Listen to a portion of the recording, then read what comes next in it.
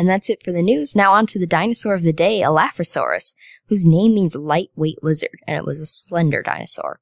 It's a Ceratosaur theropod, also in the Averostra group, and it lived in the Jurassic in what is now Tanzania, Africa. It was described and named by Werner Janensch in 1920, and the type species is Elaphrosaurus bambergi.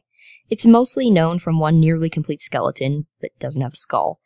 And the type specimen was found in 1910, again by Werner Janensch, as well as I. Salim, H. Reck, and Parkinson, and it's now in the Humboldt Museum in Berlin, Germany. It was first classified as a coelurid, which was a wastebasket taxon for small theropods at the time. It was put in the Ornithomimidae family in 1928 by Nopcsa due to its light frame. Its limbs look similar to Coelophysis, and in 1990, Barsbold, Maryanska and Osmolska classified it as an ornithomimid. Carrano and Sampson in 2008 and Carrano and al. In 2012, in a study, assigned it to the genus Ceratosauria, and Limusaurus is now considered to be Elaphrosaurus' closest relative.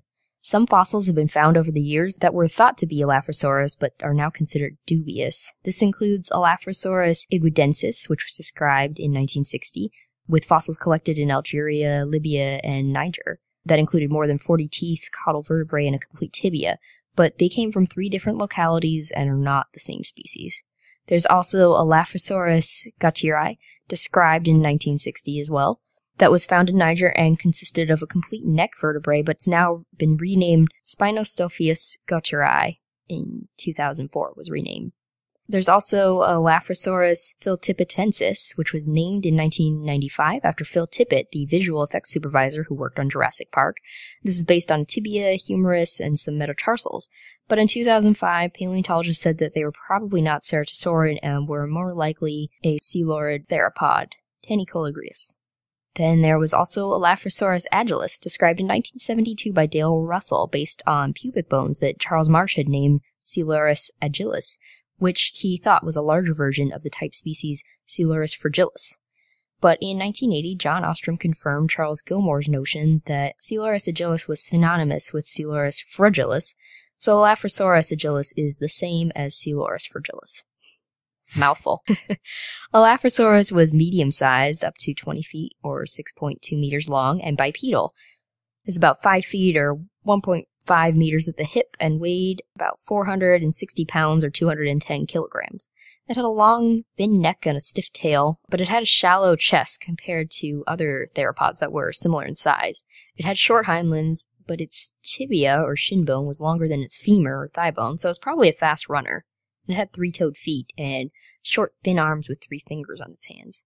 Dinosaurs that lived in the same time and place as Elaphrosaurus included the sauropods Giraffatitan, as well as theropods, stegosaurids such as Kentrosaurus, iguanodontians like Ceratosaurus. Other animals included pterosaurs and early mammals. Elaphrosaurus was too small to hunt sauropods and stegosaurs, so it probably went after smaller herbivores. In addition to Africa, Elaphrosaurus may have also been found in the Morrison Formation in the U.S., but small theropod fossils in the Morrison Formation are relatively rare in terms of we haven't found too many yet. In 2001, paleontologists referred to the right tibia of a small theropod in Garden Park, Colorado as Elaphrosaurus, but there's been debate. In 2008, 2 paleontologists suggested that it was closer to Tendiguru than Elaphrosaurus. Elaphrosaurus and other dinosaurs found in the Tendiguru were mounted in the museum in Berlin after World War I, even with the economic slump and riots and strikes. Elaphrosaurus was the second dinosaur mounted there. It was mounted in 1926, and the first dinosaur was Kentrosaurus, mounted in 1924, and the third was Dicraeosaurus, which was mounted in 1930 and 1931. Elaphrosaurus is, again, in the Averostra group. And Averostra's name means bird snouts. It's a clade that includes most theropods that have a promaxillary fenestra, which is an additional opening in the front of the maxilla. Gregory S. Paul named Averostra in 2002, though Martin Excura and Giles Curry redefined it in 2007. Elaphrosaurus is also a ceratosaur, and ceratosaurs are theropods with more in common with Ceratosaurus than with birds, though there's no agreed-upon listing of characteristics. The latest theory, though, is that it includes theropods from the late Jurassic to the late Cretaceous.